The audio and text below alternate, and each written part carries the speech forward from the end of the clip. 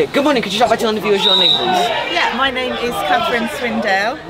Okay, and what age category are you playing in today? I'm the ladies over 40s. Okay, and what's your walking football club name?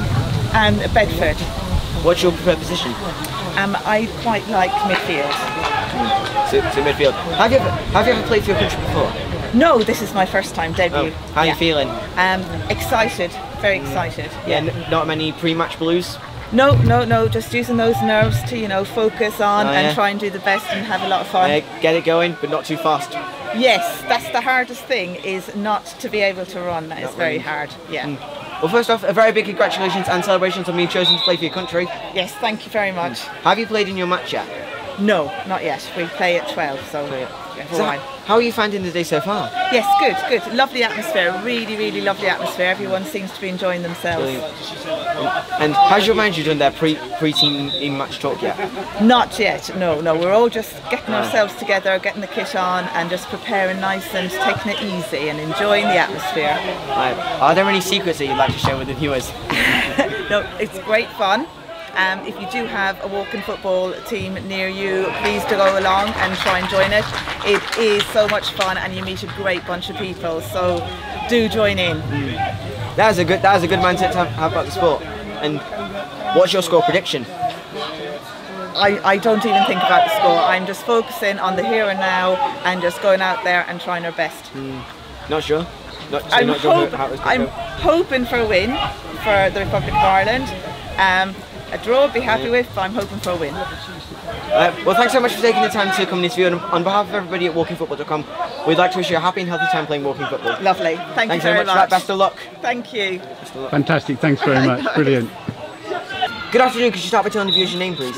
It's Robert Gowan. Okay, hello, Rob. And what age category are you playing in today? I'm in the 70s. In the 70s. What's your walking football club name? It's Kettering. Oh, you don't mean here, the Ireland one, you mean Kettering? No, yeah, like your home club. And what inspired you to get involved with walking football? I don't know, I'm thinking. I saw Harry Kane on the site and he scored about 6 goals doing it. I thought, oh, let's have a look at it. So I went along and had a little look. Away we went. So you've been inspired by one of the top players? Yeah, I think so. It was somebody could, when you go and see it, and you think, oh, it's not that bad after all. Because you think, walking football, no. Well, first off, congratulations on being chosen to represent your country. Yeah. It took a long while. How did your match go? It was quite good. Yeah, I did first half. We popped a little goal in and then we got pegged back. So it was quite exciting. Yeah, what position did you play? Yeah, well, it's not a position in this game, is it? But it's sort of hung about left. Yeah. You go where the mood takes you when the space opens. Wherever the ball goes. Yeah. And what was the score? It was 1-1. 1-1 draw? Yeah. Are you happy with the team performance? Yeah, the team was very good actually. I thought we were probably a bit better than the English boys, I'm sorry. Did you score? No, I forced the old keeper into dropping it and then flicked it on the boy's foot and he popped it in. Own goal. So yeah, I assisted. I think that sounds like you've enjoyed today. Have you enjoyed it? Yeah, it's been a good day out. Yeah. The weather's just right for football. And raising money for the Darby Rimmer Foundation. Yeah, what do you think of that? Must have got a few, Bob. I must go and pay somebody. Really, I mean, I'm sort of trying the cochlear and the hearing thing, things like this. So any other thing goes along, and it all sort of blends in. You give a few bob here, and you get a bit organised there. So this is good because this got a good turnout. And what did you think of the referee? Dare I say? I thought he wanted to be my friend. He kept talking to me about running. No, I suppose he's doing the rules of the game, isn't he? And sometimes it's a bit annoying when you just think you're not running. And what did the manager say during their pre-match team talk? Yeah, he was quite good. He sort of said, play it about and keep it away from the English boys. Just get your space and work it like a plan. We did have a little plan. He fairly worked to it. And he was quite happy with it. Yeah. That sounds good. It could have been a win. Maybe. And are there any secrets that you're able to share with the viewers? Secrets? No. No secrets. Ah, worth a try. Can't tell you anything. And also, think back to when you got the message to say that you were in the squad. Recreate how you reacted using one facial expression. That's good. That's good. And I think there's been a goal, but anyways, thank you so much. Thank you so much for taking the time to be interviewed by us. And on behalf of everyone at WalkingFootball.com, we wish you a happy and healthy time playing walking football. Best of luck on your walking football journey. Good afternoon. Could you start by telling us your name, please?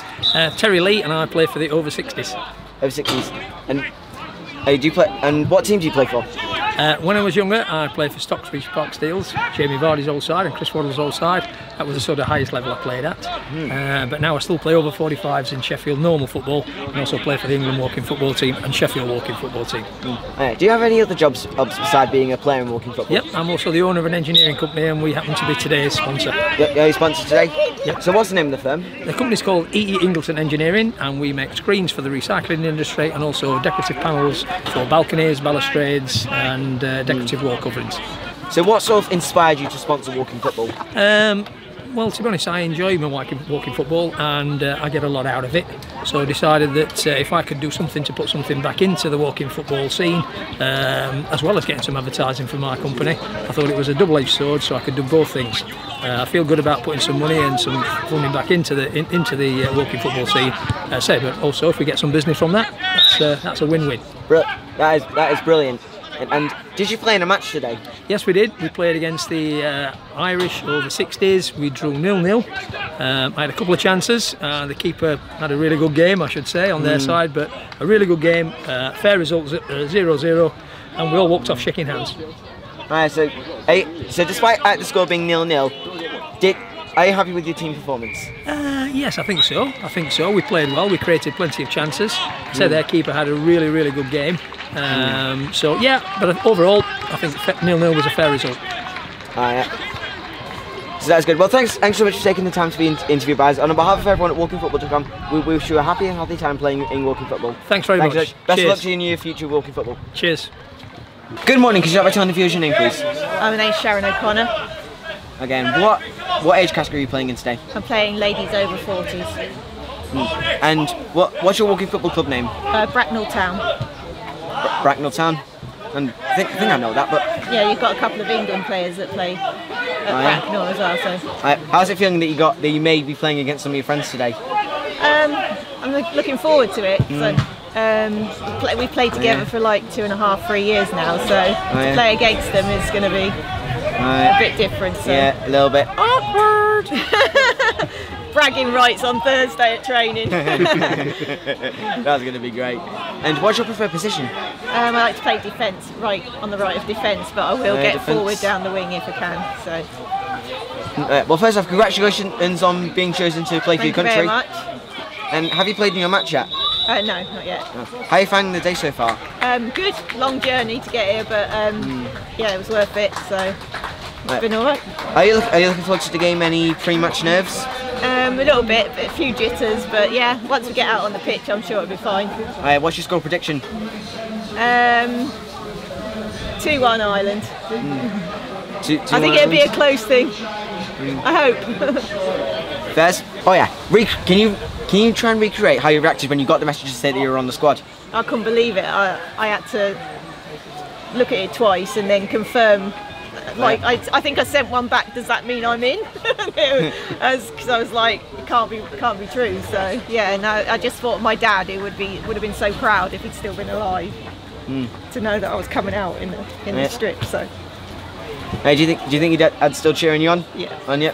Yeah, definitely. Sorry for your loss, by the way. It's all right.